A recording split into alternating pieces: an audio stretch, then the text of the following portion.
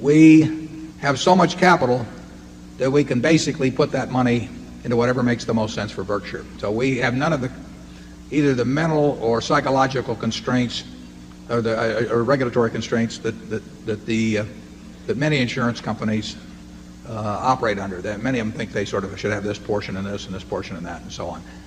Questions, if I could.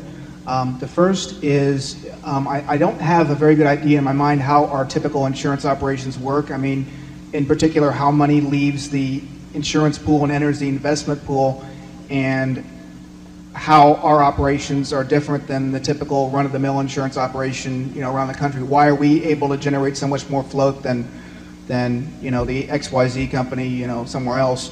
And the second question is, it kind of goes back to an article you wrote for Fortune magazine back in the late 70s about the effect of inflation on equity values and that sort of thing. And in it you asserted that stocks and businesses were really like bonds. They just had their own par, and the par being the average 12% return on equity that companies have averaged.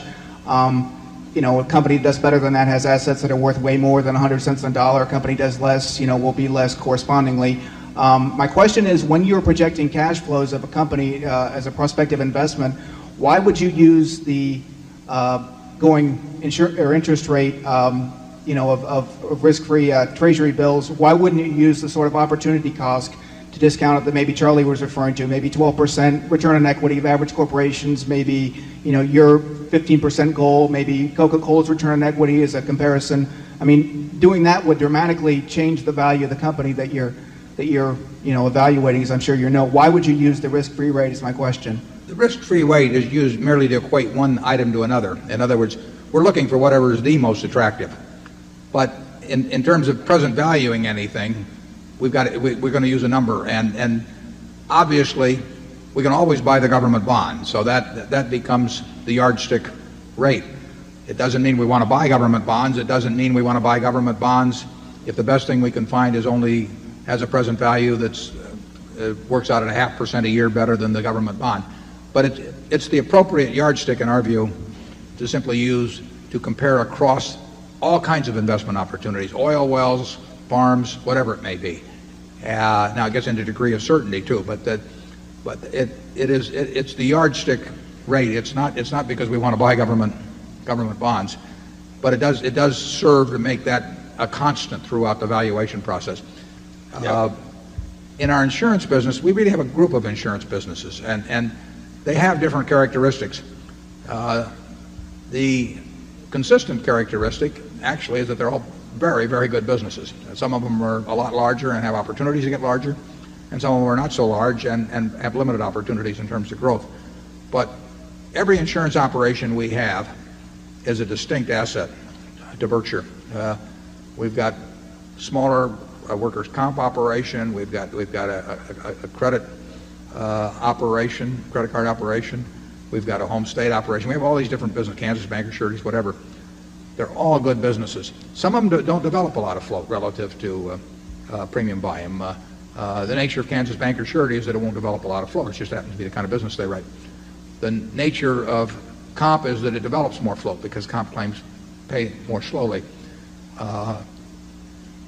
You really should think of each one of those having different characteristics. GEICO is entirely different than the super cat business. They're both good businesses. In terms of how we invest the money when it comes in, we invest it when it comes in. I mean, we'll get a large super cat premium today, it's invested.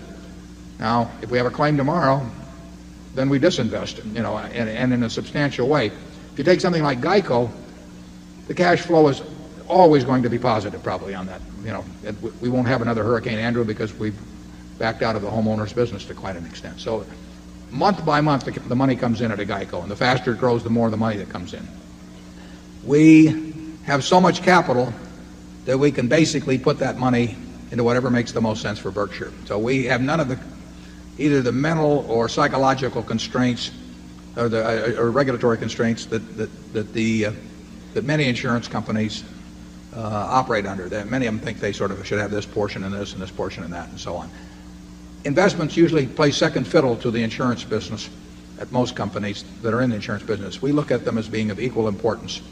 And we run them as two distinct businesses. We do whatever makes most sense on the investment side, whatever makes the most sense on the insurance side. We never do anything on the investment side that will impinge on our business on the insurance side. But you really should look at each one of our businesses separately. GEICO has entirely different characteristics than the supercat business. They both call themselves insurance. They both develop float. But in economic terms and in terms of competitive strengths and that sort of thing, they're two very different businesses. And our smaller businesses are different businesses. Some of those may grow reasonably well. We'll keep working on it. Charlie?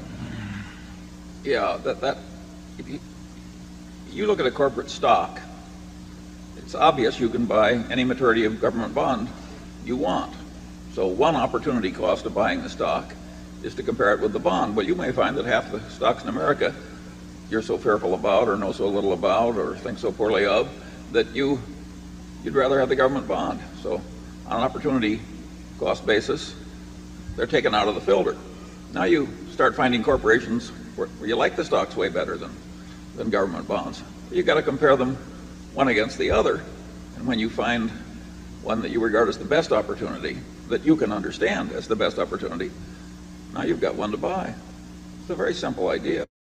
It uses nothing but the most elementary ideas from economics or game theory. It's child's play as a mental process. Now it's hard to make the business appraisals, but the mental process is essential.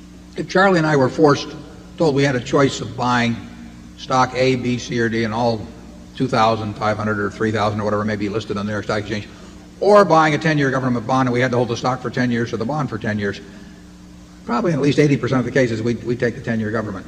In many cases because we didn't understand the business well enough elsewhere, or secondly, we may understand it and still prefer the 10% government. So, but we would measure everything that way. And I don't know, did you come up with 80% or where, Charlie? Desert Island, 10 years? Get to fondle a stock certificate or fondle a government bond? Which one are you going to choose? I think life is a whole series of opportunity costs. You got to marry the best person who is convenient to find who'll have you. Investment is much the same sort of a process. I knew we'd get in trouble after lunch.